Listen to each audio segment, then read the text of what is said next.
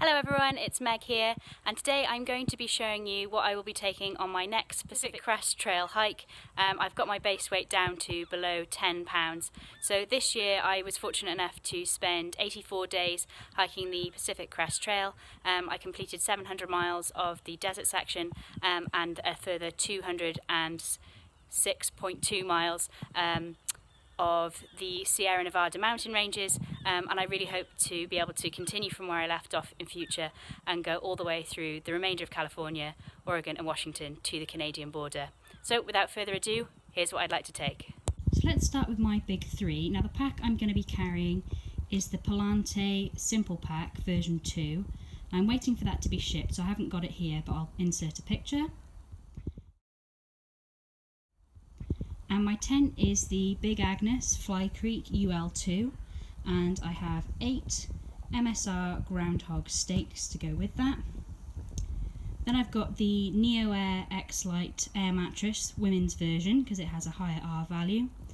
And my quilt is the Enlightened Equipment Enigma 20° Fahrenheit, and the Enigma is the one with the closed-in footbox at the bottom for keeping your toes toasty. I also carry the pad straps for strapping the quilt to my air mattress. So the weights of these then, the Palante V2 is 16 ounces, the Big Agnes Fly Creek weighs 32 ounces, the stakes come in at 2.6 ounces, the air mattress is 12, and the Enlightened Equipment Enigma with the pad straps is exactly 20 ounces. So next up is my cook system. Now this also includes the stuff sack from the Enlightened Enigma quilt, which is about a 10-litre bag, is ideal for fitting all my food in. Whoops. My spork is the Sea to Summit, and the pot that I've got here is the Toaks Titanium 650 millilitres. I've gone up from the 550 that I had last year. So I've secured the lid on with an elastic band. Let's take a look inside. So obviously I'm going with the 4-ounce fuel canister. Take that out. You can see I've got it wedged in there with a sponge for cleaning the pot. I'm going with the BRS stove. It comes in this nice little stuff sack, which is absolutely perfect for fitting in these 3 items, which is my knife. So I've got the Victoria Equinox knife, scissors, knife, tweezers, toothpick in there, a mini Bic lighter, and of course the BRS stove itself. And I really like the way that this all fits really nicely, nesting one inside the other. So the weights quickly then, the knife is 0.7 ounces, Bic lighter 0.4 ounces, the stove is 0.9 ounces and the stuff sack's about 0.1. The weight of the elastic band is negligible. The pot with the lid is exactly 3 ounces, the sponge is 0.1. The fuel canister, I actually include the weight of the canister, not the fuel, but the packaging at 3.5 ounces in my base weight because you can't consume the canister itself. You're always going to have that in your pack when you come out of town and again when you're going into the next town. The fork comes in at 0.5 ounces, it's actually a spork, and the Enlightened Equipment stuff sack, which I use as a food bag, is 0.6 ounces. So my total food and cook system then comes in at 9.1 ounces, and if I knock this off, obviously that's over half a pound off my base weight, but to me it's really important to be able to have hot coffee in the morning, a hot meal in the evening, and just knowing that I can warm myself up anytime I like by boiling that water. So to me it's worth it. For my water filtration system, I'm using the Sawyer Squeeze Mini, and as you can see I haven't got any smart water bottles yet, but I will be drinking with the filter screwed straight onto the thread of the smart water bottles, and I've also added a smart water sports cap, which is great for back flushing the filter. Now I recently found out from Darwin on the trail, check him out on YouTube, that you shouldn't use tap water to back flush the filter and then leave it for a really long time because you can get calcium buildup inside the filter. So that was a great tip, and I'm going to be sure to use bottled water to back flush my filter before storing it now. The Sawyer Squeeze weighs 3 ounces, and the bottle cap I'm going to be keeping on top of one of the smart water bottles, and I'll be needing at least 2.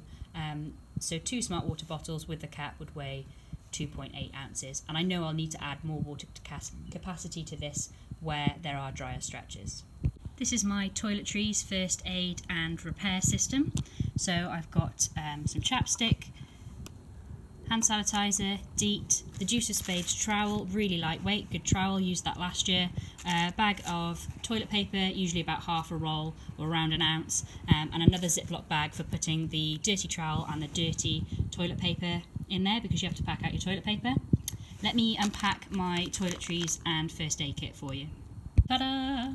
So in that little Ziploc bag there, I have some gauze, which used in combination with Leukotape on my tracking pole can be used to make plasters, bandages, anything for first aid really that can be improvised. And I also use just the Leukotape on its own, which is great for any blisters. I also have a small toothbrush, small toothpaste, nail clippers, some ibuprofen, painkillers, Benadryl, and I think these are anti-diarrhea. Homemade Wonderlust, great channel. She recommended not being caught out on trail without any anti-diarrhea, so I took her advice on that one. Check out her channel on YouTube. And this is just repair tape, which can be used for my air mattress. It can be used for my tent, and it's just a good thing to have really, just in case, and it weighs barely anything. Okay, so the weights of these then. The gauze with the repair tape and the tablets there weighs 0.7 of an ounce. The toothbrush is 0.2. The nail clippers are 0.4. And the hand sanitizer I usually carry about an ounce. Same for the DEET. The chapstick weighs 0.4. The Juice of Spades trowel, as I said, really light, weighs 0.6 of an ounce. And I usually carry an ounce of toilet paper. And I do not count the Leukotape on my tracking pole because I am carrying it. I forgot to mention I will also be carrying sunblock. Not in this bottle because it's too big. I will look for the, I think it's Sunboat sun cream. They come in a tiny little 2-ounce tube, so I'll be carrying one of those because I have a big hat and I have long pants and long sleeves, so I don't really need a lot of sun cream. It's just for my face, neck and ears. A couple of miscellaneous things that I am including in my base weight because I am carrying them in my pack is my Ziploc bag with my card, cash and ID. I know that's British money, it's just there for demonstration purposes. Last year I did a gear video and I left my UK plug in my gear video, which somebody pointed out, which was good. If I'd carried the wrong one, it would have been a bit disastrous. But yep, that weighs 0.4 of an ounce. And then my passport, California campfire permit, and my PCT permit and my visa weigh 1.8 ounces with the Ziploc bag. So next up is my electronics. I have the RAV Power 10,000 milliamp battery pack. Weighs 7.2 ounces, so that's absolutely perfect. The Black Diamond 300 lumen one that's rechargeable, I think it's called the Revolt, and I've changed the strap to the one that comes with the Petzl E-Light, but I'm going to be changing that back to the one that comes with the Black Diamond headlamp because I tested it on one of my shakedown hikes the other day and it kept slipping off. Obviously I don't want to lose my headlamp, so I'll be putting that back to its original headband. Here I have a 3 USB port charger. It is a little bit heavier, but it's worth it to be able to charge my headlamp, my phone and my battery pack in town, and it's all Qualcomm Quick Charge rechargeable. Check out Nemo's YouTube video on battery banks and he explains about Qualcomm Quick Charge. Really good video. I'll put a link to that in the description box below. And then obviously cords, so 2 Android, 1 for the headlamp, 1 for the battery pack. The iPhone cable, which is for my iPhone SE, which is the smaller version of the 6, and with a fully waterproof, shockproof case on it. Also put the link to that in the description. It weighs 5.5 ounces. That is included in my base weight. I'm not going to be eating my phone, so it's not consumable, and I'm not going to be using it as a shoe, so it's definitely not a warm item, so it's definitely included in base weight. And some earphones for listening to music, podcasts and audiobooks on the trail and leaving no trace and not disturbing other people. So the weights of these then, the chargers weigh in at 0.7 ounce collectively, 0.5 ounce for the Apple headphones, the battery bank is 7.2 ounces, the Black Diamond headlamp with the original headband is 3.5 ounces, and the 3 USB port Qualcomm Quick Charge plug is 2.9 ounces, plus 0.1 ounce for the heavy duty Ziploc bag, and as I've said, my phone with the waterproof case is 5.5 ounces. Altogether then, my electronics come in at 20.6 ounces. It could be lighter, I could have a smaller headlamp or a smaller battery bank for example, but it's just worth it to me for the security, knowing that I have a good headlamp and I always have backup battery power, especially because I will be doing some filming. Finally then, we have my clothing system. Now this is where I've managed to save about £1.50 from last year, because I figured out that the only thing that you truly need a spare of is socks. Now I wear the Darn Tough quarter length socks with Injinji toe sock liners underneath, so all I need is a spare pair of Injinji toe sock liners, hard to say, so that I can swap those out, wash the other pair and hang them on the back of my pack. I have a pair of sunglasses, Jaff Wolfskin beanie, which was only £10 from Amazon, a buff, a pair of gloves with the touchscreen fingers, my down jacket. I've saved a lot of money here. I went to Mountain Warehouse, which is a cheap outdoor store in the UK, and bought this one. Yes, it's a bit excessive to have a hood and have a beanie, but I really hate being cold, so worth it to me. Now, this isn't the actual rain gear that I'm going to be taking.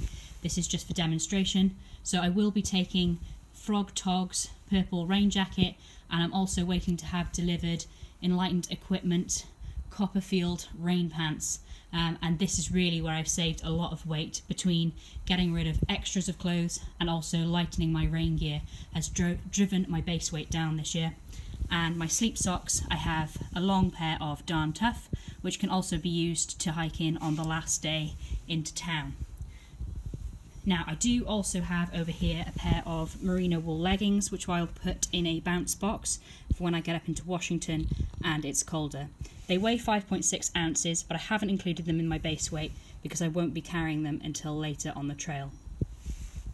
The weights then, the down jacket weighs 11.5 ounces, the beanie weighs 1 ounce, Injinji toe socks 1.1 ounces, the sunglasses weigh 1 ounce, 1.5 ounces for the buff, the gloves weigh 1 ounce, the Frog Tog's jacket I've ordered is a women's ultralight, weighs 4 ounces, the Copperfield pants that I've ordered, the rain pants, I believe weigh 1.25 ounces, and the Darn Tough socks for sleeping in, they weigh 2 ounces. That's it. That's everything that I would like to pack on my next Pacific Crest Trail hike. As I said, the base weight is below £10. If you have any questions, leave them in the comments below, like and subscribe for more videos.